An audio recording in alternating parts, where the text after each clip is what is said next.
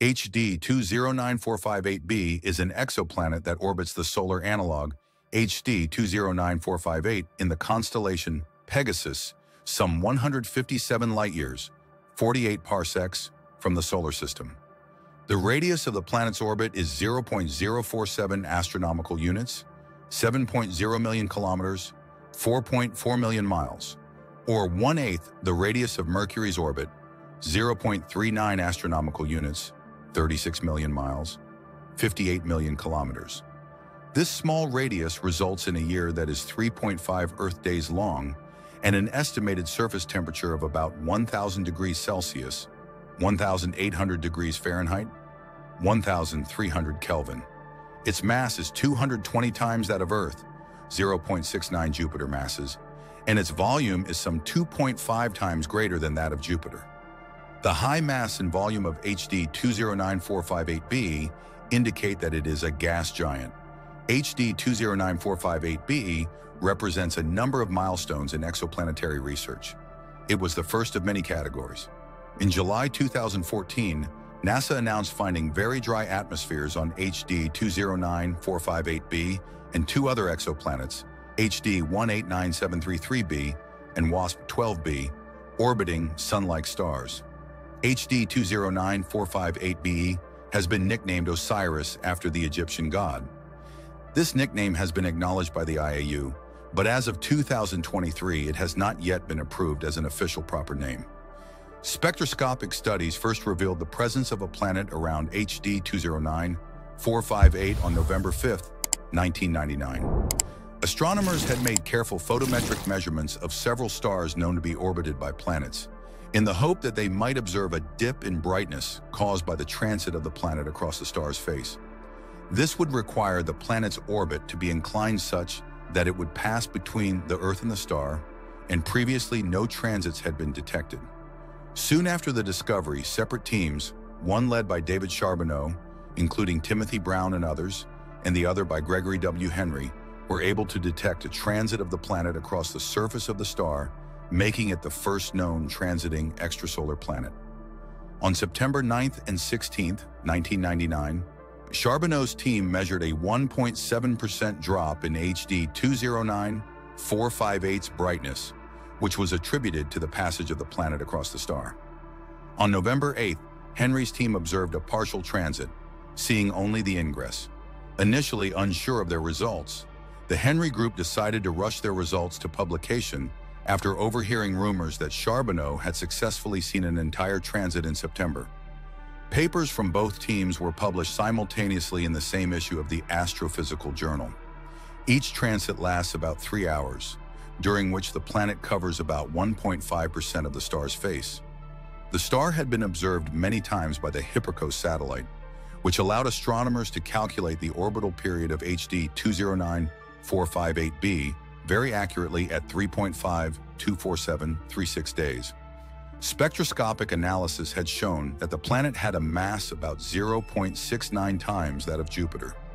The occurrence of transits allowed astronomers to calculate the planet's radius, which had not been possible for any previously known exoplanet, and it turned out to have a radius some 35% larger than Jupiter's. It had been previously hypothesized that hot Jupiters, particularly close to their parent star, should exhibit this kind of inflation due to intense heating of their outer atmosphere. Tidal heating due to its orbit's eccentricity, which may have been more eccentric at formation, may also have played a role over the past billion years. On March 22, 2005, NASA released news that infrared light from the planet had been measured by the Spitzer Space Telescope, the first ever direct detection of light from an extrasolar planet. This was done by subtracting the parent star's constant light and noting the difference as the planet transited in front of the star and was eclipsed behind it, providing a measure of the light from the planet itself. New measurements from this observation determined the planet's temperature as at least 750 degrees Celsius, 1,020 Kelvin, 1,380 degrees Fahrenheit.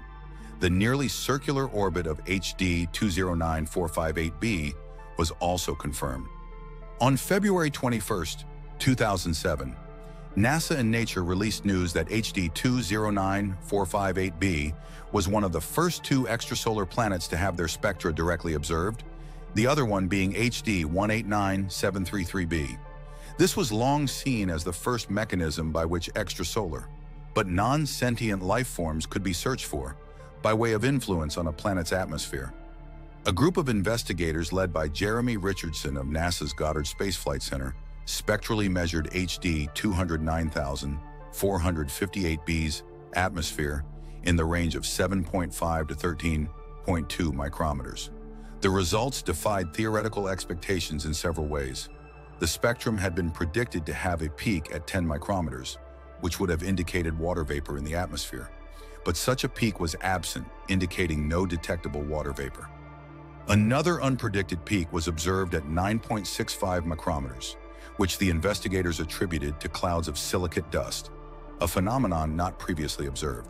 The other one being HD 189733b. This was long seen as the first mechanism by which extrasolar, but non-sentient life forms could be searched for by way of influence on a planet's atmosphere. A group of investigators led by Jeremy Richardson of NASA's Goddard Space Flight Center spectrally measured HD 209,458b's atmosphere in the range of 7.5 to 13.2 micrometers. The results defied theoretical expectations in several ways. The spectrum had been predicted to have a peak at 10 micrometers, which would have indicated water vapor in the atmosphere, but such a peak was absent, indicating no detectable water vapor. Another unpredicted peak was observed at 9.65 micrometers, which the investigators attributed to clouds of silicate dust, a phenomenon not previously observed. Another unpredicted peak occurred at 7.78 micrometers, for which the investigators did not have an explanation. A separate team led by Mark Swain of the Jet Propulsion Laboratory reanalyzed the Richardson et al. Data and had not yet published their results when the Richardson et al. Article came out, but made similar findings. On 23 June 2010, astronomers announced they have measured a superstorm with wind speeds of up to 7,000 kilometers per hour, 2,000 meters per second, 4,000 miles per hour, for the first time in the atmosphere of HD 209458b. The very high-precision observations done by ESO's Very Large Telescope and its powerful CRIRES spectrograph of carbon monoxide gas show that it is streaming at enormous speed from the extremely hot day side to the cooler night side of the planet. The observations also allow another exciting first, measuring the orbital speed of the exoplanet itself, providing a direct determination of its mass. As of 2021, the spectra of planetary atmosphere taken by different instruments remains highly inconsistent, indicating either metal-poor atmosphere, temperatures below blackbody equilibrium, or disequilibrium atmosphere chemistry.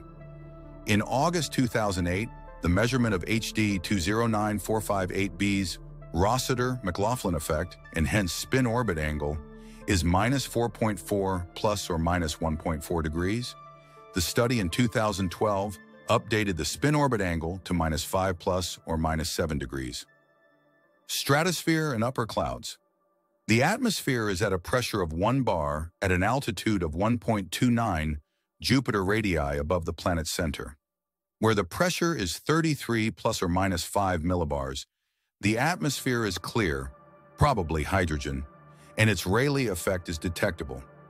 At that pressure, the temperature is 2,200 plus or minus 260 Kelvin, 1,900 plus or minus 260 degrees Celsius, 3,500 plus or minus 470 degrees Fahrenheit. Observations by the Orbiting Microvariability and Oscillations of Stars telescope initially limited the planet's albedo, or reflectivity, below 0.3, making it a surprisingly dark object. The geometric albedo has since been measured to be 0.038 plus or minus 0.045. In comparison, Jupiter has a much higher albedo of 0.52. This would suggest that HD 209458b's upper cloud deck is either made of less reflective material than is Jupiter's, or else has no clouds and Rayleigh scatters incoming radiation like Earth's dark ocean. Models since then have shown that between the top of its atmosphere and the hot, high-pressure gas surrounding the mantle, there exists a stratosphere of cooler gas. This implies an outer shell of dark, opaque, hot clouds, usually thought to consist of vanadium and titanium oxides, but other compounds like tholins cannot be ruled out yet. A 2016 study indicates the high-altitude cloud cover is patchy with about 57% coverage. The Rayleigh scattering heated hydrogen rests at the top of the stratosphere. The absorptive portion of the cloud deck floats above it at 25 millibars. On November 27, 2001, astronomers announced that they had detected sodium in the atmosphere of the planet using observations with the Hubble Space Telescope. This was the first planetary atmosphere outside the solar system to be measured. The core of the sodium line runs from pressures of 50 millibar to a microbar. This turns out to be about a third the amount of sodium at HD 189733b. The additional data did not confirm the presence of sodium in the atmosphere of HD 209458b as in 2020. In 2003-4, astronomers used the Hubble Space Telescope imaging spectrograph to discover an enormous ellipsoidal envelope of hydrogen, carbon, and oxygen around the planet that reaches 10,000 Kelvin, 10,000 degrees Celsius, 20,000 degrees Fahrenheit. The hydrogen exosphere extends to a distance, ρr, h equals 3.1 rj, much larger than the planetary radius of 1.32 rj. At this temperature and distance, the Maxwell-Boltzmann distribution of particle velocities gives rise to a significant tail of atoms moving at speeds greater than the escape velocity. The planet is estimated to be losing about 100 to 500 million kilograms per second.